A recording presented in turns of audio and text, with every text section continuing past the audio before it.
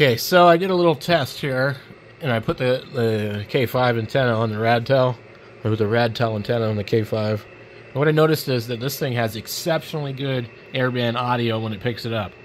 It sounds good. It's not distorted like this one is. It seems to be affected by another radio being near it.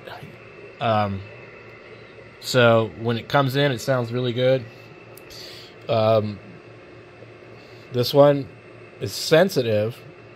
And it seems to work the same with this antenna. This works a little bit better with the K5 antenna.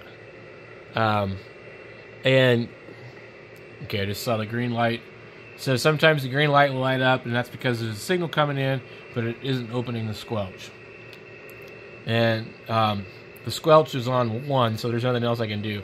I could have it open, but... so this one here usually will open before the other one will. And there's, of course, no activity right now. So I'm going to pause the video until we have some activity. See how I said it? It's really good. It sounds great, but it's not sensitive. Chris 85 to 70 of the Bruiser 1, runway 26, Phoenix altimeter 2996. Okay.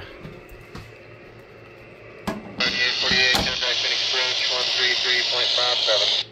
Okay, so I'm going to turn the volume down on this one so you can hopefully hear this one. But yeah, this is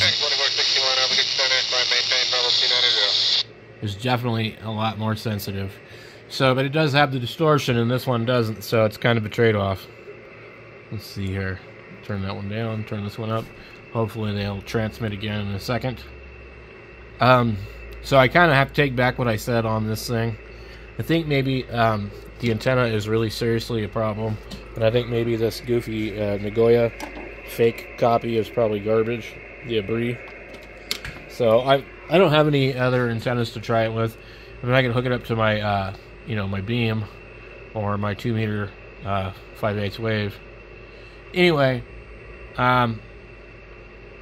so yeah, I think that if we could get this to program, this might be worth keeping. I don't know what the issue is, why I can't get it to program with Chirp, or not Chirp, but its own software. If I can copy the files from my other radio and paste them into the CPS on this, then that would be great.